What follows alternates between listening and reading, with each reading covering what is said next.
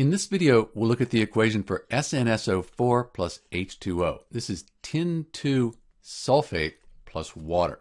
So we'll take solid tin 2 sulfate. Let's put a little S out here for solid and put that in liquid water. So the question is, when we put this tin 2 sulfate in water, what happens?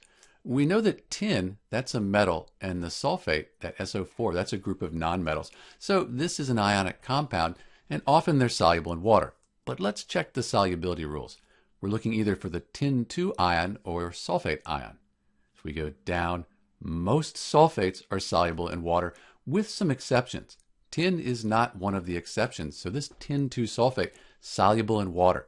So when we have tin 2 sulfate, it'll break apart into its ions. The sulfate ion, the whole thing, 2 minus. Good one to remember. That means the tin, that has to be 2 plus. So we'll have our tin 2 ion, Sn2 plus, and then we'll have that sulfate ion, SO4 2 minus. Since these are dissolved in the water here, let's put AQ for aqueous after them. That means they're dissolved in water. Sometimes you'll see the water placed above the arrow. And you might even see the water written again in the products. But since we have aqueous, that means these are dissolved in water. I don't write water again on this side. So that's the equation for tin 2 sulfate plus water. This is Dr. B, and thanks for watching.